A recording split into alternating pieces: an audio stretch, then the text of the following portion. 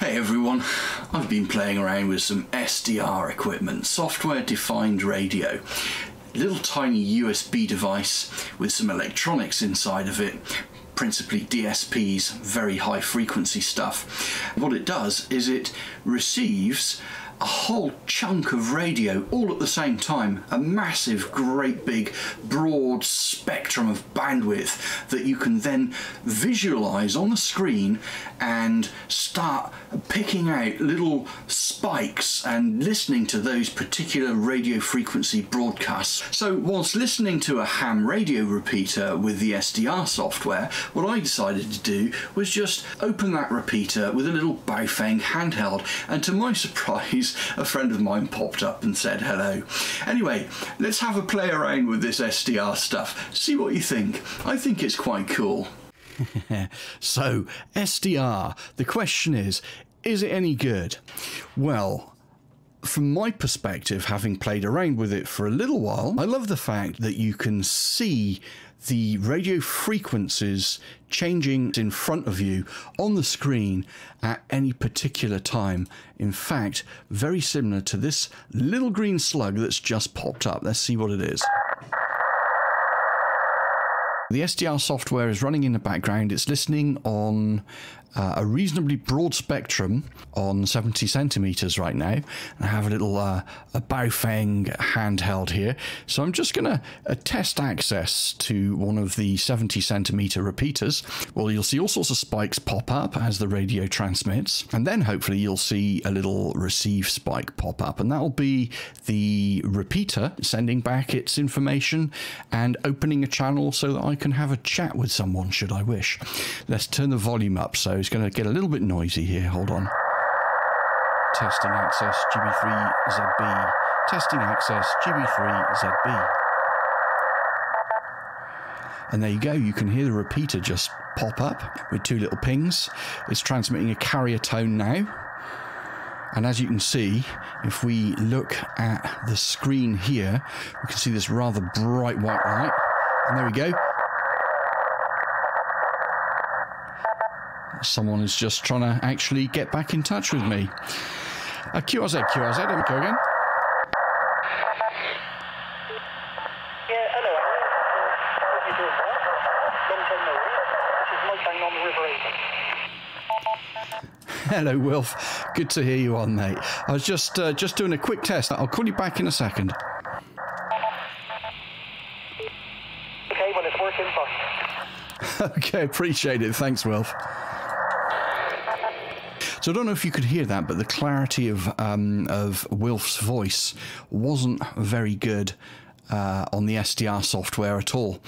Why don't we give Wilf a little shout with this tiny little Chinese Baofeng handheld transceiver. We'll plug it into the antenna that the SDR is currently plugged into, which is literally just like a little mag mount on a biscuit tin style antenna. Anyway, long time no hear. Hope you're well. Doing very well, Wilf. Doing very well. Just playing around with some SDR software. Are you away fishing at the moment, are you, or something like that? Yeah, I am.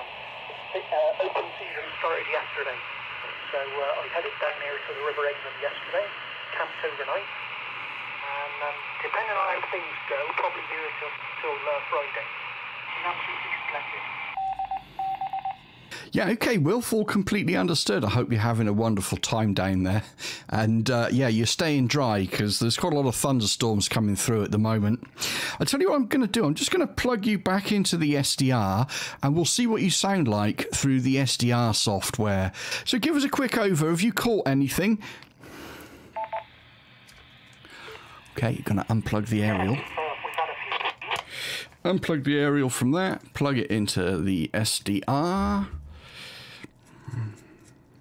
And turn up the volume on the SDR.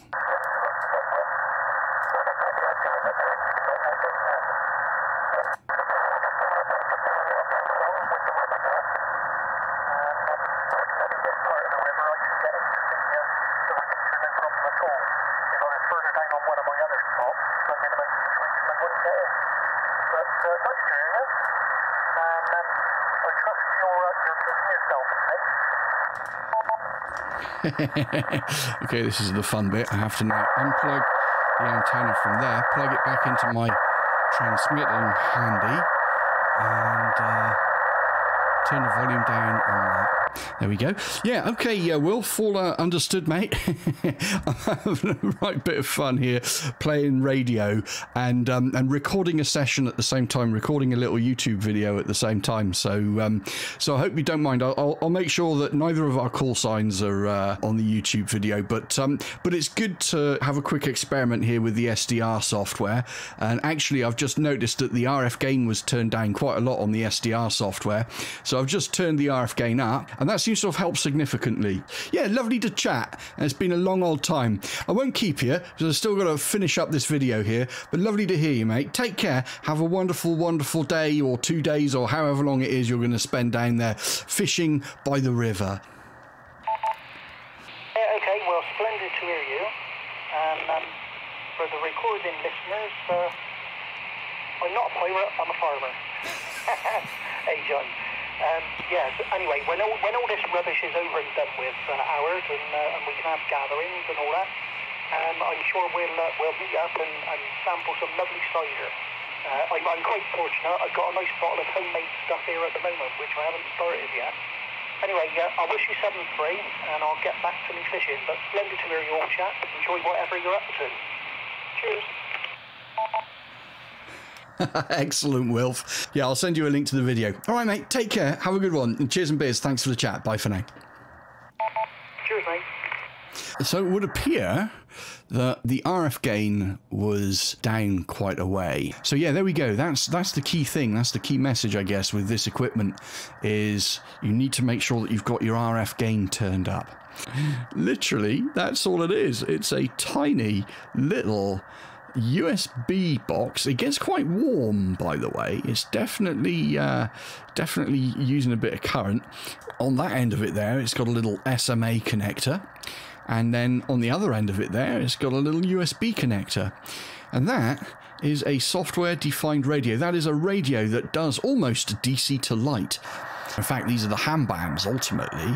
Yeah, and we can go through all the different ham bands. So 160 meters. I've never operated down at 2,200 meters. But 160 meters, which is around 2 megahertz, below 2 megahertz, all the way up to 5.75 gigahertz, which is absolutely bonkers. So my traditional frequencies that I tend to operate on, 2 meters, so 145 megahertz and 70 centimeters, and then also some of these more popular bands down here, like sort of 10 meters, 20 meters, 40 meters, and 80 meters. You are going to have to perhaps set yourself up with a decent antenna and an antenna tuning unit, an ATU, in order to receive anything on these bands down here at these frequencies. And then you'll probably need, you know, like a nice little sort of dipole outside to receive frequencies on 2 meters and 70 centimeters. So ultimately then, with this guy and some little antennas, and I've got myself a whole plethora of many different types of antennas that I've made in the past, the plan is to take a little laptop out with this tiny thing here, maybe even, I think you can even get it running with like a little tiny Raspberry Pi, and I could make myself a little tiny radio receiver. For, I think they're about sort of 30 or 40 pounds. These are really quite cool bits of kit. The interface, as I say, is an SMA connector, so that makes life a little bit interesting for some people, because you're probably used to dealing with BNC connectors or PR259 connectors and that kind of stuff. But you can get little adapters that take care of that for you. So, SDR, is it worth it? Well, it's not bad. Certainly love the fact that you can analyze a whole spectrum of frequencies and just sort of grab one frequency from that lot. So it's really interesting to be able to see radio happening on the screen in front of you, and I think that's really the thing that sort of captured my imagination. As always, guys and girls, thanks ever so much for watching Dubious Engineering on YouTube. Give us a good old thumbs up and make sure you've subscribed if you haven't already, and we'll see you in the next video. Take care. Thanks again. Bye for now.